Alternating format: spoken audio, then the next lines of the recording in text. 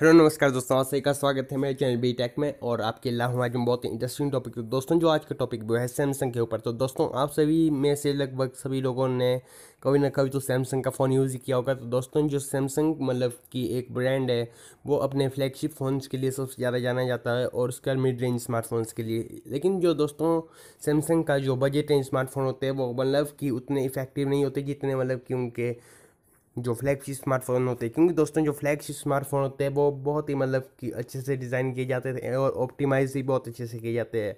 इस कारण जो हैंगिंग इशू होता है तो वो काफ़ी कम होता है। लेकिन जैसे ही दोस्तों मतलब कि वो बजट रेंज के स्मार्टफोन की ओर देखा जाए तो उसमें ऑप्टिमाइजेशन अच्छे से नहीं की जाती और दोस्तों इस तरह से मतलब कि सैमसंग के फ़ोन हैंग हो जाते हैं। लेकिन दोस्तों जो सैमसंग अब क्या बोलते हैं काफ़ी चेंजेस ला रहे हैं अपने जो ऑप्टिमाइजेशन में, और जो यूआई है वो भी काफ़ी चेंज करने की कोशिश कर रही है। तो दोस्तों इस तरह से मतलब कि अगर सैमसंग अपनी यूआई जो मिड रेंज और फ्लैगशिप में काफ़ी अलग रखेगी तो इस तरह से काफ़ी अच्छा रहेगा उनकी जो सीरीज़ के लिए। और जो बजट रेंज स्मार्टफोन के लिए सीरीज़ है उसके लिए उसे मतलब कि कुछ ना कुछ करना चाहिए ताकि जो ऑप्टिमाइजेशन है वो अच्छे से हो सके।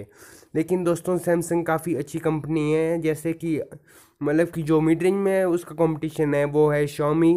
जो Xiaomi रेडमी के स्मार्टफोन्स है, और दोस्तों जो एसोस रियलमी की जो स्मार्टफोन्स होते हैं वो काफ़ी टक्कर देते हैं उसको। लेकिन दोस्तों जो मतलब कि आप मिड रेंज की बात करें तो दोस्तों उसमें भी जो वन प्लस स्मार्टफोन है वो उसको टक्कर देता है। लेकिन जो फ्लैगशिप के जो मतलब कि स्मार्टफोन्स वो बनाता है तो वो दोस्तों उसके मतलब कि बहुत बड़े सक्सेसर के रूप में देखे जाते हैं। क्योंकि दोस्तों जो एप्पल है स्मार्टफोन उसके बाद मतलब कि वो सैमसंग जो नोट सीरीज़ है दोस्तों उसको काफ़ी बड़ा मतलब कि माना जाता है। क्योंकि दोस्तों जो सैमसंग की नोट सीरीज होती है वो मतलब कि बहुत ही अच्छी यूज़ करने को होती है, और जो उसके स्मार्टफोन में मतलब कि हर एक चीज़ ऑप्टिमाइज्ड होती है। तो दोस्तों इस तरह से जो सैमसंग है वो काफ़ी बड़ी टक्कर देता है। दोस्तों जो सैमसंग है वो ना केवल स्मार्टफोन बनाता है लेकिन दोस्तों जो डिस्प्ले होती है स्मार्टफोन के लिए वो बनाता है और इलेक्ट्रॉनिक्स गैजेट्स भी बनाता है।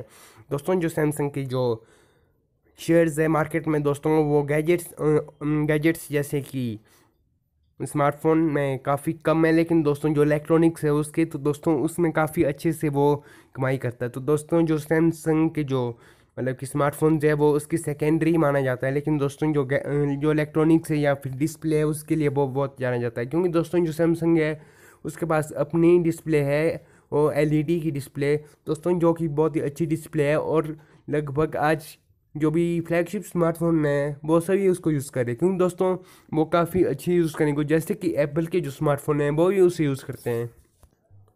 क्योंकि दोस्तों जो उस स्क्रीन का रेजोल्यूशन होता है वो बहुत ही अच्छा लगता है जैसे कि बाकी सभी डिस्प्ले से। तो दोस्तों जो सैमसंग की डिस्प्ले है वो काफ़ी अच्छी मानी जाती है।